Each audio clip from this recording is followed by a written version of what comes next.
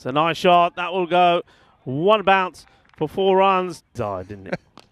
Well, speaking of sixes, this could be another one. Or is it? It's going, it's going, it's gone. Great effort by Raja, but he can't pull that one back. Maximo.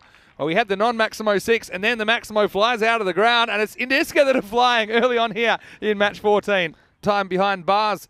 Anyway, here's the start of a new over, and it's Sadutam that is bowling, and this is going to be a boundary as well.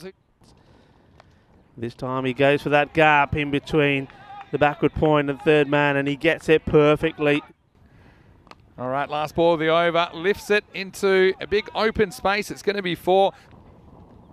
And this one might take him all the way to 50. Well, not quite. It does get over the fielder.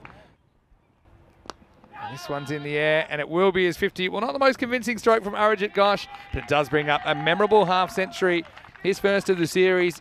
And he brings up his 50 off just 25 balls, 6 fours and a Maximo in there. Well batted, Arijit. All right, this one should be one, but it's going to bounce straight over the fielder. Well, that's almost taken his head off. 4 runs. Well, slower ball. Raja gets pumped, and is it going to get over the fielder? It is going to be 4. Man, it's pretty well executed, but the Titans, the ghosts of their first appearance, coming back to haunt them. He was in a pretty good position. I suppose he saves 2, if you want to look at it one way.